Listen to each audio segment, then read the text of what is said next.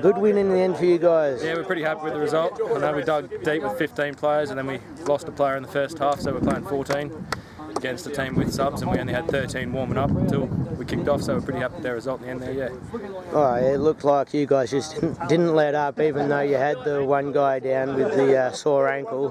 So was that something that was spoken about at half time? Oh, not really. We always just seem to put our best foot forward. When we're reduced on numbers, everyone finds a little bit extra in the tank and puts it in for each other on the field. So that's what we normally do, and that's our passion, and that's why we play footy on the weekends for each other. So it's good.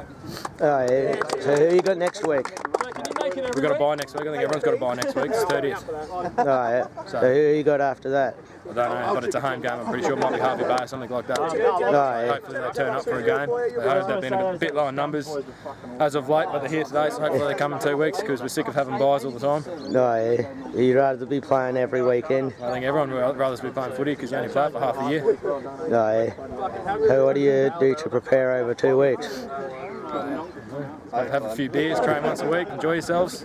I know I know our team's grown probably on mateship more than anything in the last month and a bit, so more about team bonding than you know, physically straightening ourselves at training and everything like that, and it's going good. Oh, yeah, so I'm guessing that shows in the effort on a Saturday. Yeah, I completely agree. I think it shows in the effort on the weekend because you're doing it, like I said, for each other at the end of the day, really. That's why we play rugby. It's good. Hey, anything else you want to add in? Not really. Just happy with the boys. We're happy with the result. So cheers.